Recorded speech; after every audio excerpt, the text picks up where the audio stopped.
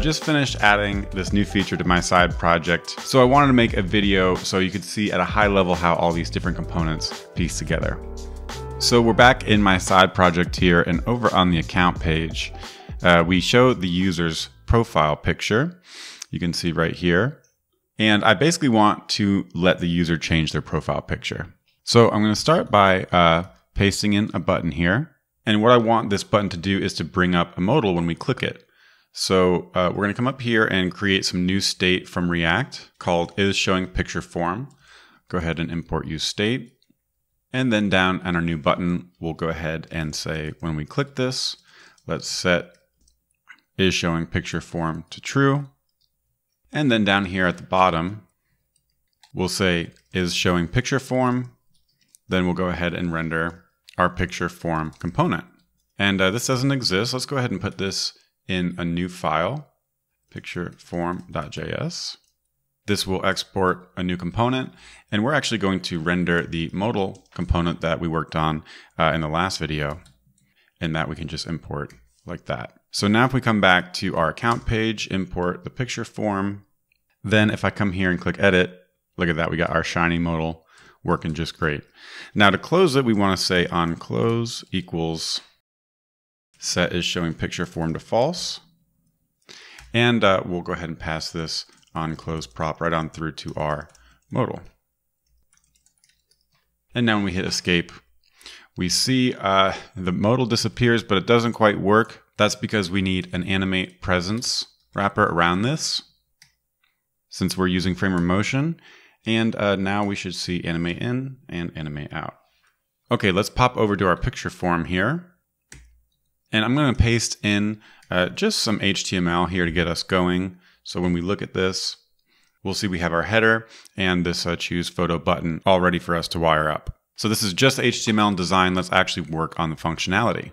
Now first, we want this choose photo button to actually open a file picker. And to handle file uploads, I'm actually using this library that gives me this use S3 upload hook. So I'm already using this for my profile picture, so it's already configured with my AWS credentials. But this hook, use S3 upload, gives me a file input and an open file dialog. Basically lets me render a file input anywhere. Let's just drop it in right here. It's going to be a hidden file input. And then we get this open file dialog function that we can attach to our button right here. On click, open file dialog. And now when we click our kind of custom button here, we see a file picker. So those just make it easy to wire up our custom button here. But now when we actually click on the button and choose a file, nothing happens. So we need to handle the actual file change event, and we can do that with on file change from this file input. So we'll say handle file change, and then we can come up and say function handle file change. This takes in a file. And for now, let's just put it into some new React state. So we'll call set file right here. Go ahead and import that. And now if we select a file, we have it in React state, but it's not actually doing anything for us. Before we upload the file to S3, we want to render it in our image cropper, which I have another series on me building, so that we can let the user basically preview and crop their image before they upload it. So in order to preview a file that hasn't been uploaded yet, we need to turn it into a data URL so that we can pass it into a source of an image tag. And so we're going to want to do that right here when we handle this file change. We're going to get a data URL from this little helper function called getDataURL from file. And this is coming from my image cropper component, but basically it takes in a file. We can see it is an async function, so we want to await it. We'll turn this into an async function. And then let's go ahead and throw this into some state as well. Set file data URL to our data URL right here. And what's cool about this is now we can conditionally render this choose photo if we don't have a file data URL. But if we do, we can render an image tag that shows file data URL. So let's try choosing a photo. And just one little mistake, this should be called onChange. Let's go ahead and give this a shot. And there you go. We can see we're rendering our image tag with our selected file as a local preview here. But we don't actually want to render an image tag. We want to use our fancy image cropper, which we built in another series. That takes in a source, and it also takes in an aspect ratio. And in our case, our profile picture is 1:1. So we want to use an aspect ratio of 1. And now this is pretty neat. Look at that. Hot reload shows our image cropper, and all the cool effects from before are there. But now the user can crop their image. Now the profile picture is a circle. It'd be nice if once we choose the file, we show a circle here. Let's just wrap this in rounded full, overflow hidden.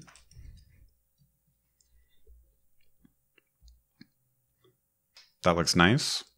And if I add another div and drop another button right here, we can see it's really easy to let the user basically choose a new file after they've already selected one if we want them to do that. So this is just calling the same open file dialog function as before. But now we're actually ready to use this cropped value that the user has provided.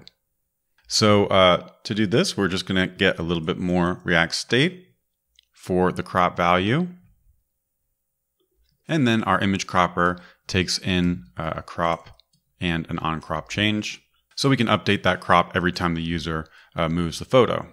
And we can just verify this works if we log crop. Let's go ahead and pop open the console. We'll choose our original photo.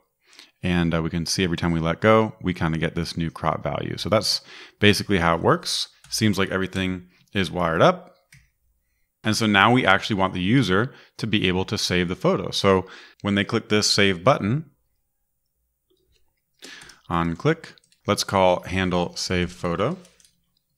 And this will be async function. And here we basically need to get the cropped image, upload it to S3, and then save it to the current user. So first, to get the cropped image, you'll see we have another little helper here called getCroppedImage. It takes in a data URL, which we have as file data URL. It takes in a crop, which is called crop. It takes in a file name, which we can get from file.name. And it takes an aspect ratio, which is 1. So this is going to be our cropped picture.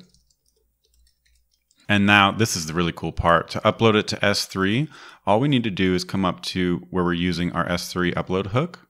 And we'll see it exposes this upload to S3 function.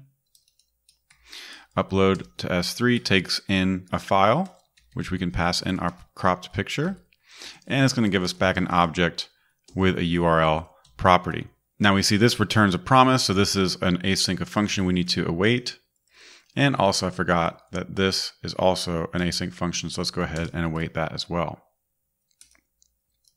So let's see if this is all wired up correctly. We'll go ahead and log the URL. And let's come over here, choose a photo. We'll crop it, and then we'll hit save. Check this out. If I open this URL in a new tab, we see our image, and it is on my S3 bucket. And that's just how easy this library makes it. And we can see it works with the crop too. If I were to do something like this and save it, we'll get another URL. Let's try this one out.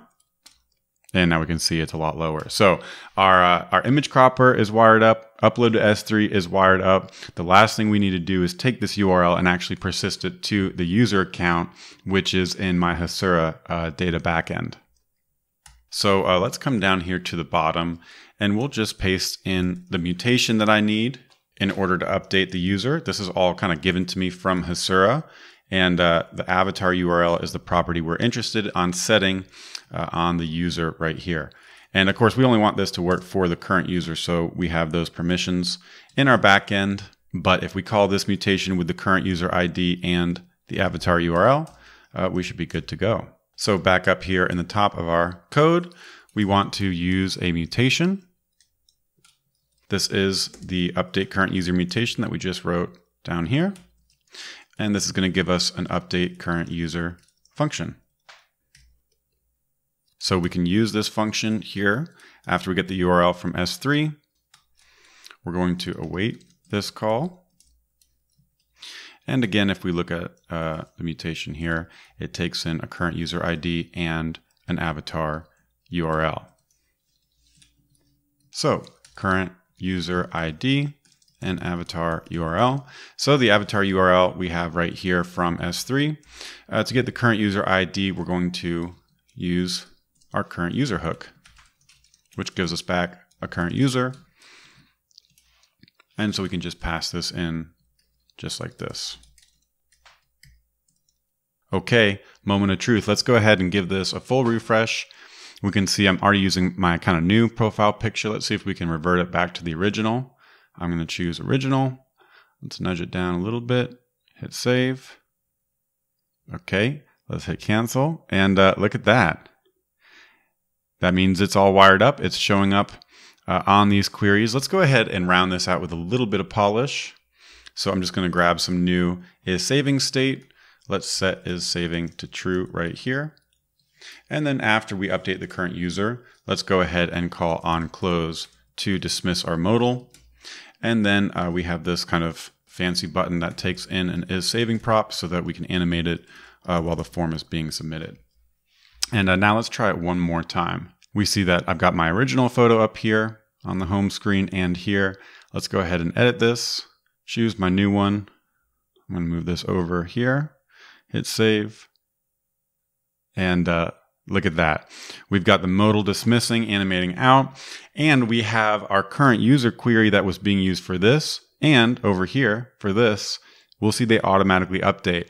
And this is basically all these pieces working together really nicely, where the mutation that we're using to update the data in our backend, because it's aware of all of the current live queries, it's going to go ahead and revalidate them as we move around the app.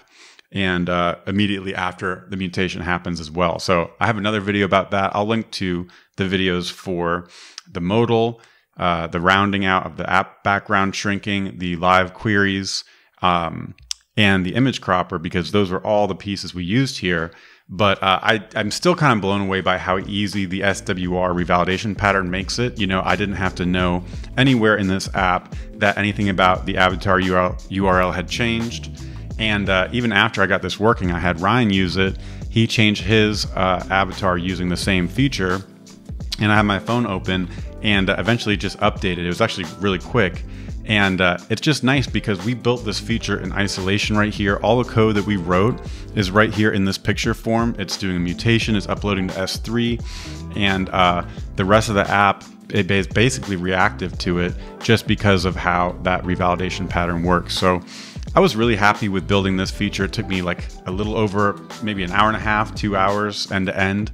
And it's a lot of fun when you have all these pieces wired up. I didn't have to configure anything in Amazon. I didn't have to deal with auth. I have it linked so that you can only change your own avatar based on some permissions I added in Hasura. And the modal looks great on the phone as well. When you use it, feels very natural, feels very nice. All the animations work. So yeah, I had a blast building this, and it was fun to see some of the tech that I had worked on in my last couple of videos really come together. So hope you enjoyed that as well. Again, check the description for links to all the videos for all these different pieces. And thank you so much for watching. I'll see you in the next one.